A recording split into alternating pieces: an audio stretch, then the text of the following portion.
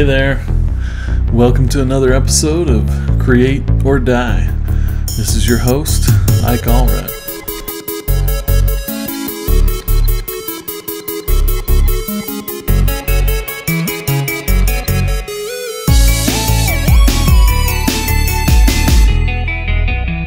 And today we're looking at episode 22.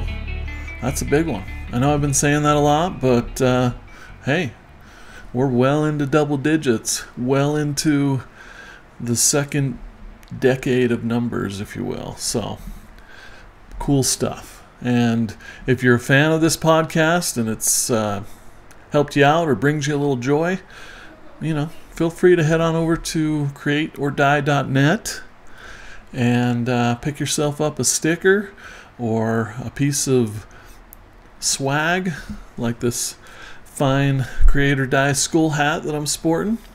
And if you don't want to throw any coin our way, that's totally fine too.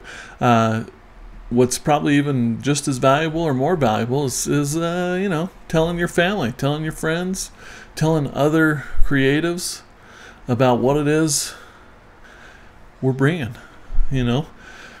It's our goal to kind of demystify this whole creative world, whether professionally or just individually. We're all creative. We've talked about that before. And for those of us in the business, if you will, of creativity, it's easy to get shook, a little shooken up, So this podcast is designed to bring others on, talk about some of the things we're struggling with, some of the things we're passionate with, or about. I shouldn't talk about things we're passionate with, probably. Anyways, I digress. Today's episode is a little different. It's been a while since I've really kind of drafted a lot of content pre-going live. In this episode, I decided, hey, let's talk about storytelling. And I had some ideas bounced around in my mind of what I would talk about. I know that I'm by no means the expert of storytelling, but as a human, as a creative, I am a storyteller, whether intentionally or not. So that's what it's about. And storytelling, let's just jump right in. Storytelling is a key ingredient in just about everything. Movies, songs, advertising, art, animation, branding, relationships, politics, etc. And like I said earlier, we all do it, consciously or not.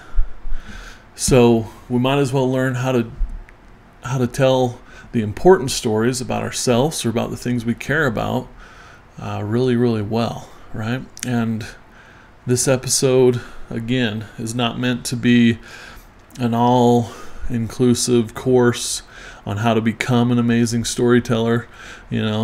Sometimes I try to drop knowledge nugs, but they're few and far between from me in this episode. This is something that is a lifelong pursuit for me personally, and I imagine for anybody, even professional storytellers. But when we hear the word story, at least I instinctively think that something has been made up. If someone's telling you a story, it's probably fictional, right? Or not true. And I would argue that we should think differently about it. Now, if we look story up on the Google and get a definition, there's a few of them out there. The one I liked is story, a narrative, either true or fictitious, in prose or verse, designed to interest, amuse, or instruct the hearer or reader. So essentially, storytelling puts me in the driver's seat. Some areas of life that we might not realize where storytelling is being used is politics, like I mentioned. Political pundits use it to spin the facts into a narrative that support their agenda. Filmmakers use it to captivate their audience. Marketers use it to convince their target audience to purchase their product or service and not their competitors. And I think once we realize that everyone is telling a story in just about everything they do, and it's coming from their point of view or to serve their purposes, you can start to look at the world with your eyes open. Kind of like when Neo finally unplugs from the Matrix and sees the real world, this dystopian, scary, robot-run world, is nothing like the fantasy that he was living. And to get the ball rolling, one place where I feel like they've got the market cornered pretty well on concise training on everything from all different angles of storytelling is MasterClass. Now, this is not sponsored by MasterClass. If they want to send me some money, great. But it's something that I've subscribed to on and off again for several years and have gleaned an amazing amount of awesome tips, tricks, techniques, formulas for storytelling in all of its different forms. And in preparing for this little podcast episode, I decided to pull up MasterClass and do a couple searches, and I found that they had an article for anybody to look at to kind of tease you into subscribing. It's called 7 Storytelling Tips: How to Tell a Story Effectively. And I kind of reverse the order there, but how to tell a story effectively, 7 storytelling tips. Okay, so I'm gonna read these off listicle style. I don't think they're in any specific order, and then I might comment about some of them, what it means to me. If you Google that, you'll find it, and you can read what MasterClass had to say about it. But I decided to use it as kind of a prompt for things for me to expound on. So, number 1 on their list for how to tell a story effectively is choose a clear central message. So whether you're, writing a screenplay for a movie, or you're writing copy for a website, or you're creating a video, or a single design like a poster or a postcard or whatever, choose a clear central message. What is that key thing you're trying to get across, or the call to action, and focus on that. Okay, number 2, embrace conflict, which is something I personally try to avoid in my life. I like to be friendly, be a peacemaker, keep things cool, but that makes for a pretty boring story. So you as the consumer of stories in all their various forms, we want to see some conflict there.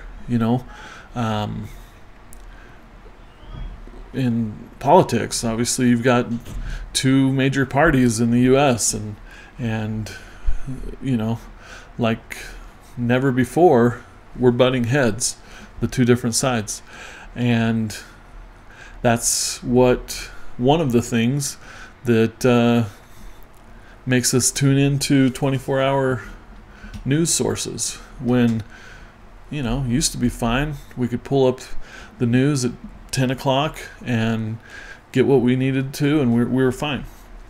That's all we needed to hear. Or you could go even farther back, and you had to go to the movie theater and get an update on what was happening with the war efforts during World War II or whatever. So conflict is important. It's obvious. Every good movie that we see, it usually involves a protagonist that you fall in love with and you're rooting for, but then they make a mistake or something happens to them that puts them in a pickle, creates this conflict, and then you'll do anything to see. You're praying that the outcome will be rewarding at the end of that movie or the end of the book or whatever. So you need conflict.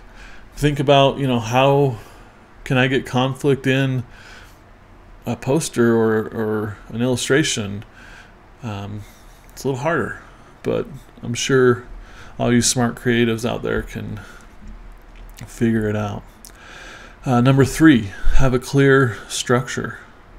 So there's a lot of different ways this could go, but one thing that comes to mind is, and this involves the previous or the first one too, a clear message, have a clear structure. You've got to communicate. When it comes to design, it's easy to think, oh, as long as it looks cool, then okay, it must be good design. But no, not the case. If that design doesn't communicate clearly, then it's a failure. So it can be as cool as can be, but if it doesn't communicate, it's a failure. And clear structure is going to help with that. And we could, talk about the other forms of storytelling and how that applies. But there you go, number 3. Number 4, mine your personal experiences. Wow. So I've talked about this before. Like, to be a good creative, we can't just sit in front of the computer or behind a sketchbook and not live life, because then what it is we're creating is bound to be empty, shallow, without soul, if you will. So those personal experiences, whether you're going to tell something about yourself and you're telling your own story and you're leveraging those personal experiences and presenting them in a clear way that introduces conflict and all the things, or you remember what it felt like to be yelled at by your football coach and to have them grabbing your face mask and you could feel the spittle hitting against your face, and you can imagine yourself blinking and how uncomfortable that is as a high school kid or whatever, and how you leverage that experience in some other conflict in a movie that you're producing or a story that you're writing. It may not be the player-coach dynamic, could be the alien versus the alien hunter scenario, or a million other things. Mine your personal experiences, and maybe that's not the best example, but that's one experience that came to mind. Number 5, engage your audience. So you've got to find a way to make what it is that you're presenting interesting. And depending on the vehicle that you're telling the story through, a podcast, a novel, website design, there are different levers that you can pull to engage your audience. On a website, it may be some interactive element that engages the audience to want to dig into your story more. And it can't just be something that's cool. It has to be something that actually communicates and complements the brand and speaks to that audience, or else you're not going to engage them, right? With a movie, it might be the music is so loud and all-encompassing that you can't help but know just by what type of music you're hearing that something crazy is about to happen, So there you go, number 5. We got two more. Hang in there. These are good. Number 6, observe good storytellers. So obviously that might be someone in real life. Maybe it's a colleague at work, a boss, an executive that you look up to, and when they get up on stage or in front of people, they just know how to captivate and tell their story and make those people, their audience, feel what it is that they want them to feel. I can definitely think of a few really good examples at MX where I work.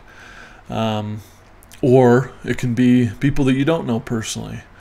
Maybe it's a designer that you look up to, you follow on the socials, and the way that they frame their layouts and the type that they choose to convey and communicate just is always spot on. Or you're observing good storytelling by reading your favorite author's work or watching movies from your favorite filmmaker, and so on and so on. Number 6. Okay, number 7. And again, these are in no order, so this isn't meant to be the most amazing one of all, but narrow the scope of your story. Okay, so it's easy to go off on tangents and want to paint a picture of this entire world. That's something I fall into when I'm creating like tutorials for YouTube on Blender, for example. I haven't done a good job at saying, okay, this is my audience. It's an intermediate Blender user, so I don't need to talk about what exactly this tool does or that tool, and then I lose them on this story on how to create this thing or render this amazing piece or whatever. So yeah, narrow the scope of your story, and lots of good ways to apply that. So there you go. There's the 7 storytelling tips from MasterClass. Again, highly recommend MasterClass. Subscribe for a year. I think they do it in yearly chunks. They may have monthly options available now, but well worth the $200 or whatever for a year. Some of the courses that touch on storytelling that were real impactful for me was Neil Gaiman, who is the writer of Sandman and creator, writer of many comic books, and which have become movies or films, or which is basically the same thing, movies or TV shows. He had some great tips for those who don't consider themselves a writer or a storyteller on how to come up with a good idea. So one tip that I've leveraged from time to time, or a couple of times, I guess, that he mentioned was taking an old story like Hans Christian Andersen or a Grimm fairy tale or something from the Bible or something just that is really old, and think of a way to use that as kind of the template for your new story. So an example of a story that I started to play with was Little Red Riding Hood, and I started creating little character designs and little illustrations of what it might look like if Little Red Riding Hood was actually a astronaut or, space heroine of some sort, and that she was maybe, flying some supply ship to the older woman character that represented her grandma, who is maybe, runs some outpost somewhere, and then the wolf is instead some alien that gets in the mix of things. And we can still use some of those elements without calling it Red Riding Hood in space. You can still use some of those elements, like maybe there's she's wearing a red spacesuit, or the alien, even though it's definitely not a wolf, it has some of the form language of a wolf, and so forth. So it's a fun one to play with. So if you haven't tried that, give it a try. Ron Howard. We all know Ron Howard, right? Opie. The Andy Griffith Show. Ron Howard, the director of Willow. Cocoon, I believe, which scared the living crap out of me as a kid. I don't know why. Just did not like them aliens. But obviously an amazing storyteller in his own right. And I believe it was him who talked about story beats, which I'm going to go into a little deeper in a moment here. But essentially that a good movie is a handful, a certain number of story beats that are just kind of connected together. And that's the really rough formula for a good movie. James Patterson, writer, I believe he wrote the books on with Tom Hanks. I forget what it's called. Anyways, some good stuff there.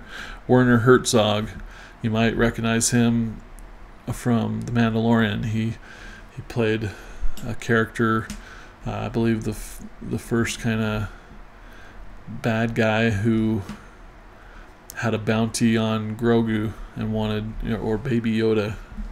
So, he's an actor, he's a filmmaker, both narrative or fictitious, but I think he's known more for his work in documentary filmmaking. So, anyways, just a few of the amazing masters on MasterClass. So check that action out for sure. So, like I said, story beats. And this is something that I didn't have a name for it, but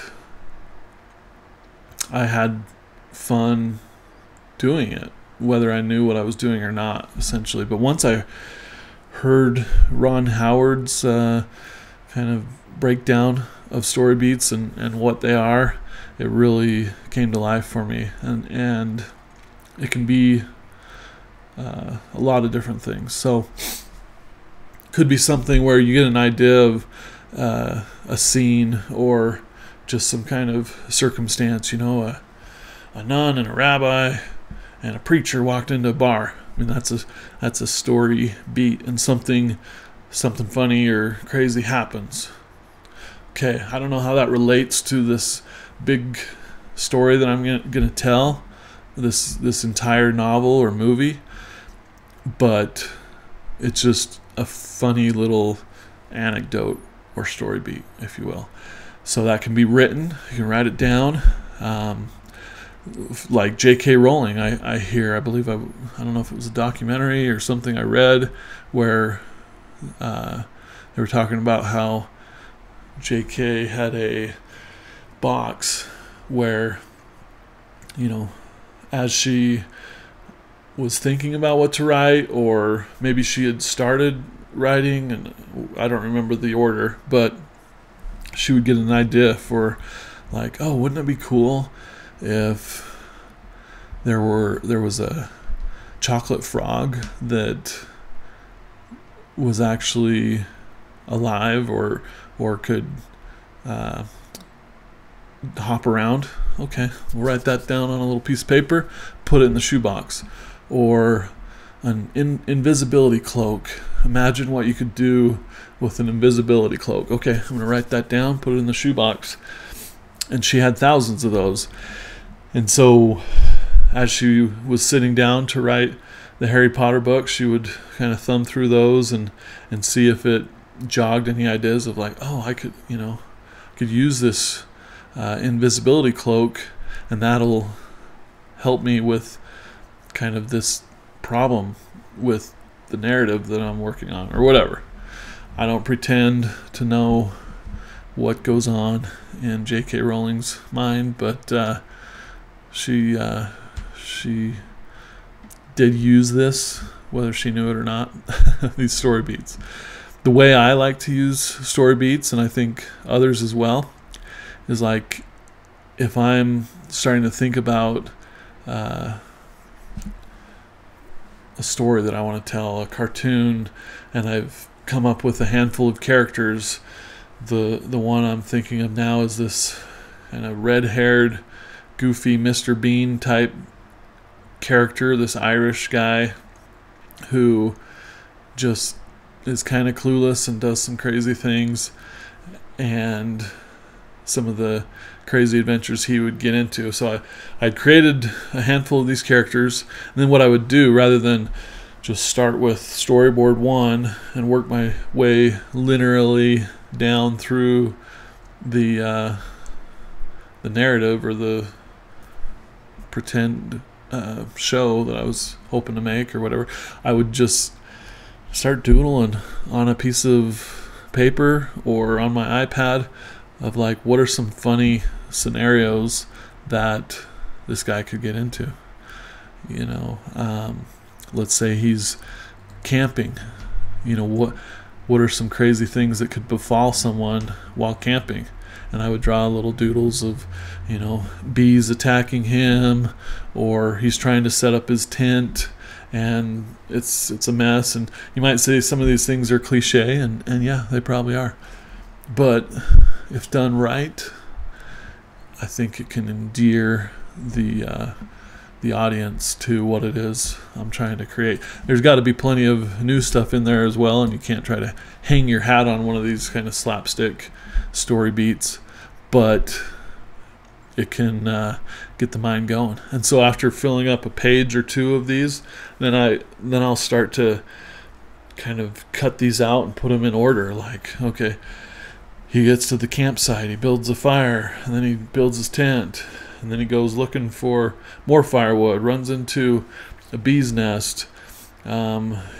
He's sleeping in his crumpled tent, ends up in the middle of the lake, and you're putting these things into order to where it becomes kind of a funny scenario. And like Ron Howard said, it's essentially this certain number of story beats strung together in an interesting way, using those other tips that MasterClass talked about, creating conflict and other things, to put together a cool story. So that's something it's worked for me, and not just for pretend hopeful future animated series that I might create, but for real things like work projects at work, like a website design or presentation. that I need to create, and I know that I want to have some cool graph, and I know I want some wow image or whatever. Those things can be kind of doodled out or thumbnailed, and then you, as you're putting together your outline, you're like, oh, that's where I can use that cool graph concept or outline. And I picked pretty much the most boring thing to many creatives, that of PowerPoint or Google Slides. But don't let the tool get you down. I think I've said it before. You can create amazing stuff with the crappiest of tools. So treat it with respect. It's coming from you, whether you're telling the story through Illustrator or After Effects or PowerPoint. Okay. So let's dive into, because heck, let's just keep on going. This is fun.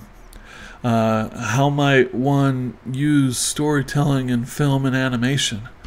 Well, I think we've touched on it a little bit, but while we're on the subject, I came across a TikTok recently with Guillermo del Toro, and he was talking about animation and how everything is so frantic and it's been boiled down to a simple formula for how things are done. You've got your cool character with one eyebrow raised, leaning up against the side of the building, and everything's been boiled down into like 100 different emojis that are put in different order, and the character design is slightly changed, but not too far. And that's 99% of what's out there, in Mr. Del Toro's opinion. Fast camera moves. You got the SpongeBob cuts where you can't have a scene any longer than 10 seconds or whatever. And as you probably know, he recently directed a new adaptation of Pinocchio for Netflix, and it was stop motion. And while he was directing this, he directed his animators, his puppeteers, whatever you want to call them, to slow things down. For example, when a character is talking, don't just show that character talking, but rather spend more time focusing on the character that is listening, and what it looks like as that character processes the information that's being said. That can be really powerful in getting your audience to feel. And Guillermo argues that animation is not just for kids. It can be a powerful storytelling vehicle for so many different subjects and audiences. So I thought that was a cool kind of anecdote there. But obviously storytelling with film and animation, you think storytelling, you've got obviously screenplay, but from a artist's perspective, I think storyboards. Something I do a lot of and always am looking for excuses to do more of, because I enjoy it and I find them useful.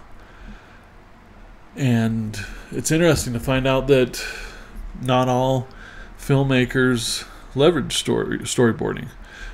Obviously, when creating an animated, and maybe it's not obvious to some people, but when you're creating an animated film or short or whatever, it's really expensive and time consuming to create those animations, those finished animations. And it used to be that everything was hand drawn, one piece of paper at a time, and there would be 5 million drawings for your average Disney full-length film or whatever. And so it was definitely frowned upon, and people would probably get drawn and quartered if they were to cut something that had been fully animated. And so that's why storyboarding is so important, because you can do little quick thumbnails and stitch it together, use scratch audio, present it to your colleagues, your test audience, your stakeholders, whoever. And if the story is coming through in storyboard form, then you know it's just going to get better and better as you trust the process and go from storyboarding to rough animation to polished animation to effects and sound design and everything. Not necessarily in that order. So definitely animation is key. Even live action where there's, heavy effects are necessary. You want to storyboard that crap out, because basically, that's animation. And then the one other scenario where I think people should definitely use the storyboard is if you're doing live action, but you've only got a super limited window to film. You've got to be in and out of this location because the lighting is a certain way, or your budget just doesn't allow you to have all of these actors and film crew on site for very long. So you've got your shot list, whether it's written or storyboarded, and you're just capturing that stuff. So, but there are a lot of filmmakers that prefer to not do any storyboarding at all, And I think I heard Steven Spielberg is one who just really likes to let the location. I know he's had plenty of movies where he's used storyboards. I don't know if it was his decision or someone else's, but anyways, you go to a location and you let that location speak to you. It's like, I'm here. It's part of the art form. What story is this location trying to tell? How do I use this location as a storytelling element, as a character, if you will? What kind of shots, what angles, and then a lot of the storytelling ends up happening in the editing room, because you've captured all of this different footage, and as you're going through and editing that, you're like, okay, I know I had a shot like this, let's pull it together, and then surprises might happen. Oh, I didn't look at it this way. And so there I go, pretending to be an expert on filmmaking, which again, I'm not. Just throwing out some tips and some places to go look. And if something, triggers your fancy, then go to YouTube, go to MasterClass, go to someone who does that thing and learn more about it, right? And so I think we've talked about this a little bit, but when it comes to design, so a lot of people who listen or watch this podcast are designers,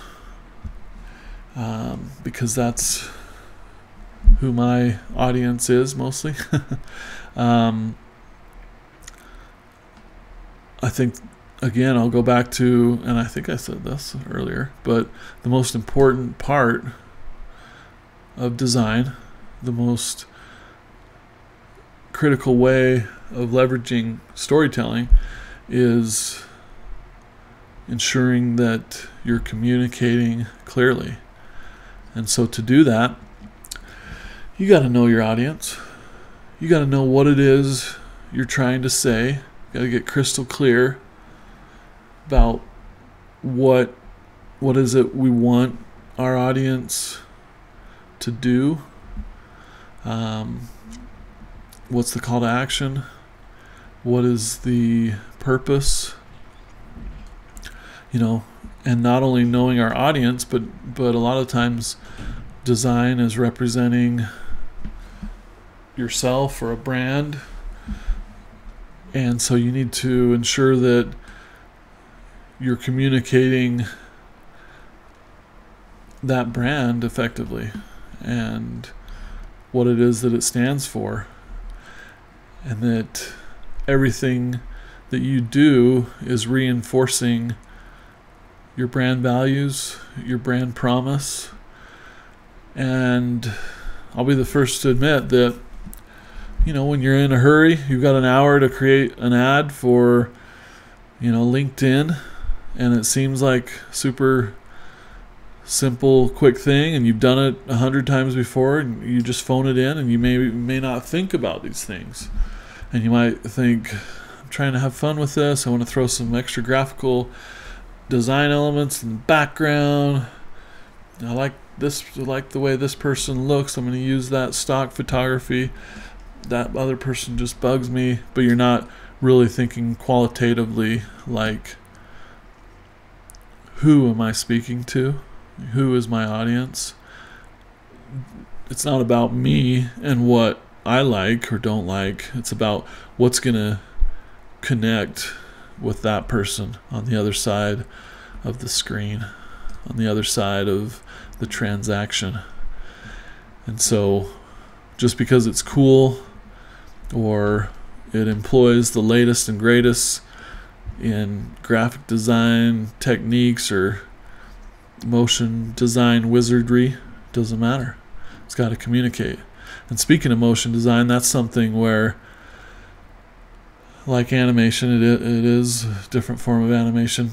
It's easy to want to overdo it because you think, I can't just fade this simple sans serif font onto the screen. I want it to bounce in and ease and turn and slide and flip, and I want it to have a gradient wipe or whatever.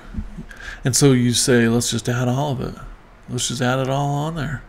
I remember I had a motion designer that was on my team once upon a time who came to me with this cool button design that he had created for something, and it literally felt like, this guy's talented, so don't want to take anything away from him, but he fell into the trap of more is more. Let's just do everything, when in reality that distracted from the message. It wasn't on brand. It didn't communicate. It wasn't right for the audience, and so we had to pull it back and go simple. That's easy to do with titling animation, like I started to talk about. Sometimes it's just you just simple fade, opacity fade in, maybe a little scaling or something, and that seems boring, and there are more elegant ways to do it, but you got to make sure whatever it is you're doing, you're not distracting or sending the wrong message. Because if you've got a bouncy font coming in, but you're trying to be serious and sophisticated, it's going to send a schizophrenic message, and you're going to lose the person, and they might not know why that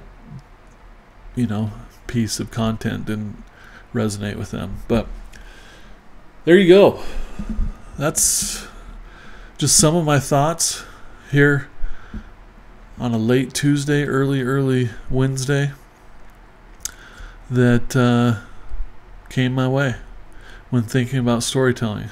So I hope, if nothing else, you've thought of some things that you disagree with, and then drop them in the comments. Shoot me an email, message me, hit me up on LinkedIn, whatever. Love to hear it.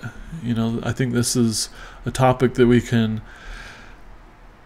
never cover enough, honestly. And I think that there are a lot of guests that I can invite on the program who are much more qualified than myself to talk on this subject, and I plan to do that.